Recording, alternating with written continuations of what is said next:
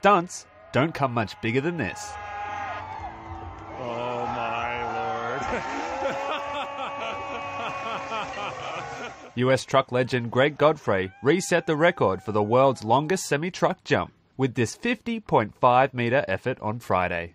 The achievement was a centrepiece of a festival celebrating legendary stuntman Evel Knievel in his hometown of Butte, Montana.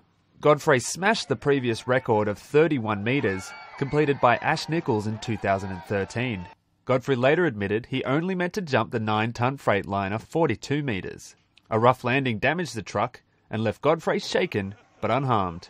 His stunt was one of dozens at the festival that produced several world records in front of a crowd of thousands. Godfrey's nephew Tanner set a new benchmark for jumping a side-by-side recreational vehicle, while Brian Spangler jumped a Ford sedan 38 metres while driving backwards, beating a mark set by pro skateboarder Rob Dyrdek in February last year.